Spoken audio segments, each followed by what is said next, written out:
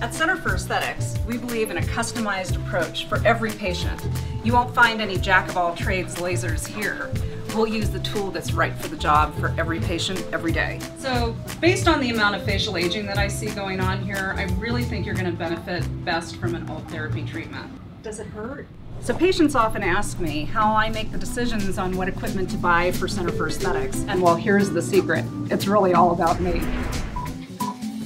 I choose the equipment that I want to have personally done on myself to combat my aging problems, and then I share it with you.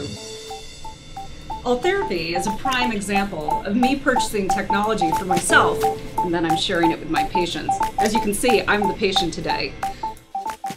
So what am I going to look like right after the treatment? Like, do I need to go home and ice? Am I going to look really bad? After the Ultherapy, basically you're just going to put your makeup on and go about your normal routine. You can go out to lunch, go back to work, whatever you want. You're not going to look like you've had anything done. Ultherapy has literally changed the face of facial aging, turning it into a completely non-surgical, non-invasive, no needles, no downtime treatment.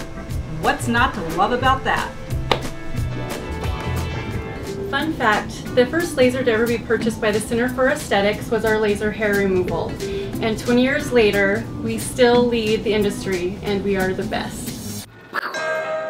Fraxel is our big gun. When your skin is in need of some serious rehab from the sun, Fraxel is a laser for you.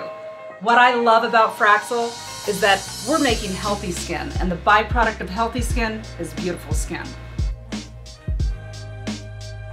Nice to meet you. Man, she reminds me of somebody.